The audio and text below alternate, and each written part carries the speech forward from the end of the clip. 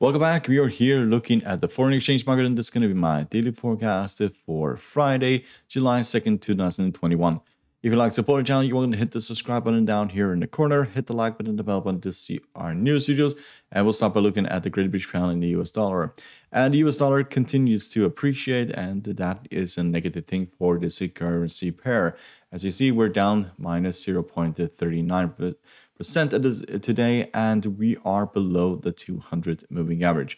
We are significantly oversold at this point, so rallies should be expected, but due to the fact that we have closed below the 200 moving average and there's nearly no pullback at the end of the US session, that is a fairly big warning sign that this trend will most likely continue.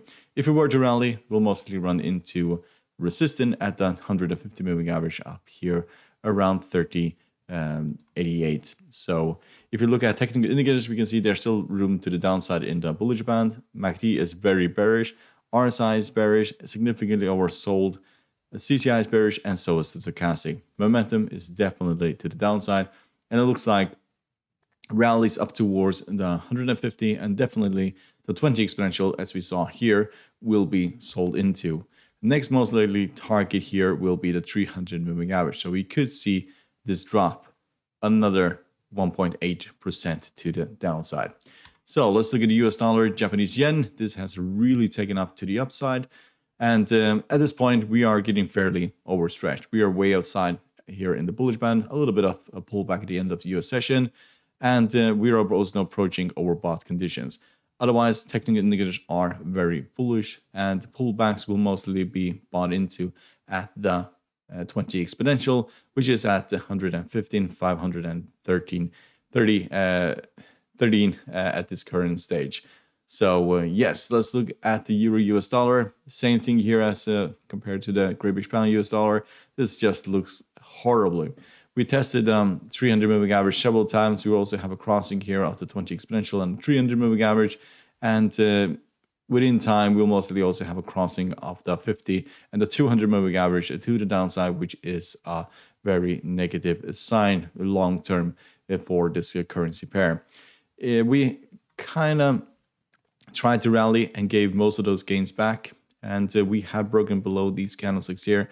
So next will mostly be the 1170, which will be the next target. So we could see a lot more downward momentum for this currency pair. However, we are significantly oversold. That is to be also to be said. So rallies, they will of course occur, but they will most likely be sold into when they hit the 20 exponential moving in this direction. If you look at the MACD, it's still bearish, stochastic is bearish, CCI is bearish, and yes, it is not looking very good for the Euro US dollar. So Aussie US dollar, we can see that this has dropped significantly underneath the 300 moving average, and at the moment, it looks like we are ready to go significantly lower.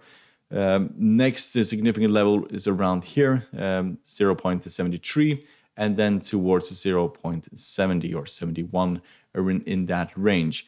We have closed below the 300 moving average, and technical indicators are very bearish at this point.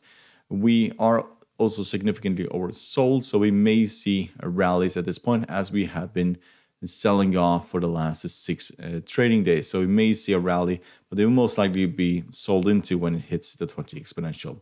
So US dollar, Canadian dollar, this is starting to look like a change of direction for this currency pair. Usually it trades opposite direction of oil, and so it is fairly odd at this point. Oil is rallying and this is rallying as well. Usually this tends to fall when oil rallies, but at this current stage we are running into resistance at the 150.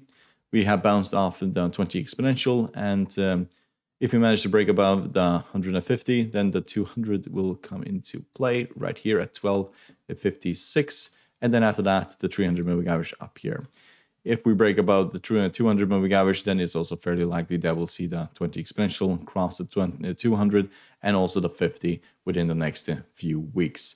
Technical indicators otherwise are very bullish, and we are technically overbought at this point, a little bit overbought, with a little bit room to the upside. Around 1250 is where we'll find resistance. So, hope you find this helpful. You're welcome to support the channel by subscribing, hit the like button, the bell button to see our news videos, and good luck, and thank you very much.